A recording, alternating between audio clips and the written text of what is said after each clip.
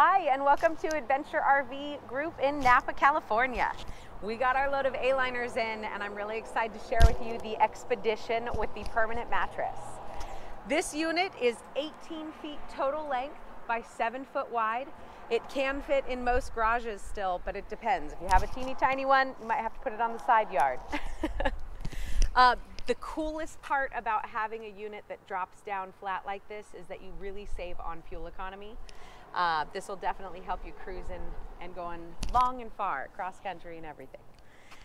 On the front, you have a battery. You have a 12-volt deep cycle interstate marine battery. You've got dual propane tanks, and we do fill those up for you upon purchase. On the front side here, you get the extra baggage door. That'll also go inside and be accessible under the dinette seat right there in the front nose. Back here, the Expedition does come equipped with a cassette toilet. So you do have this wonderful cassette toilet that slides right out, and you can drop this off at your nearest dump station. Slips back into position, and you're raring to go. We're gonna lock this up so that I don't whack it later. You do have the door latch for when the door is open, your entry door. That'll hold it in position. And the dual steps so that you don't have to step up too far when you're getting in and out. The A-liner is built on a torsion axle. That's allowing free range movement of the tires individually. It makes for a really smooth drive when you're going down the road. 14-inch tire is going to give you some extra ground clearance and makes for your tire rotations to be less, and you're heating up the rotors less. It's all a good thing. This Expedition has been ordered with the outside grill option. This will be suitable for cooking some food for a couple or maybe even a family.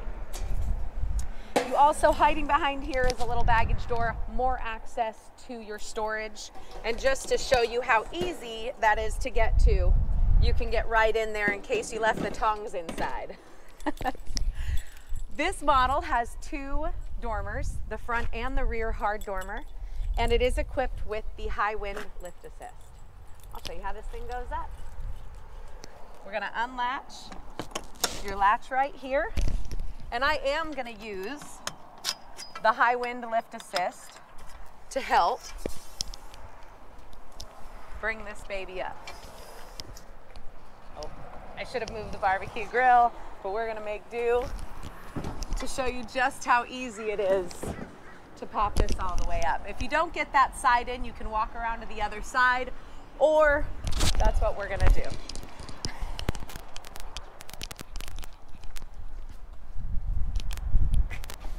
The easier you are on your A-liner, the longer it's gonna last for you. You do have a full-size spare tire here on the back side. Glad we walked back there so I could show you about it. And now to go inside, we're going to put a hand on top and a hand on the door. We're gonna pop this right up, and I'm gonna latch the door here. And we're gonna reach around and do this wall here. I always put a little bit of pressure as I lean in and put it up.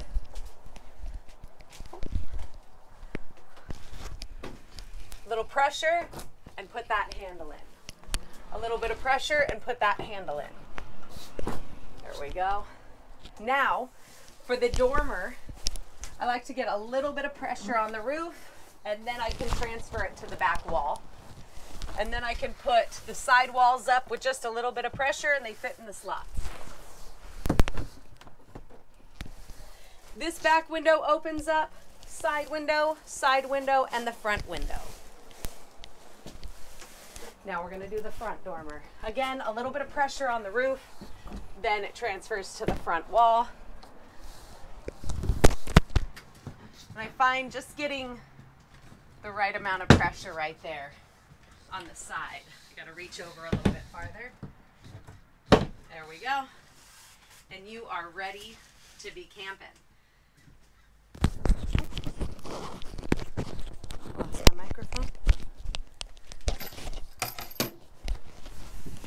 This front table does break down into a bed.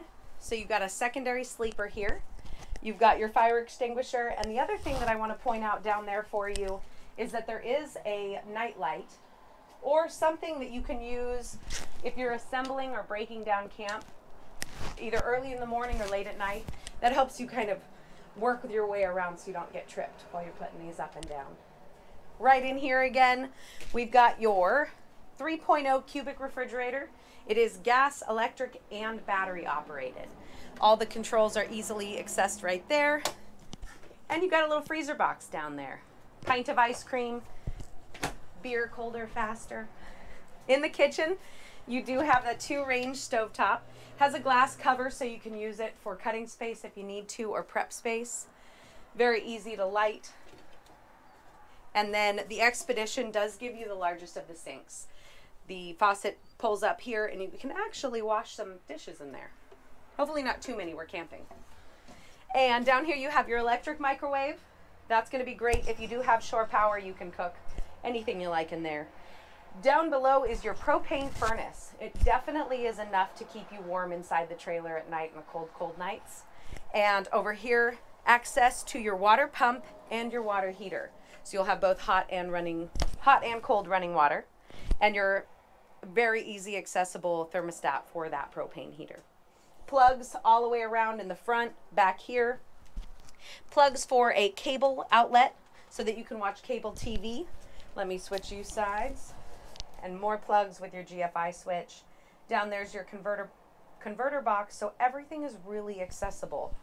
Aliner's engineers work really hard to make it truly functional.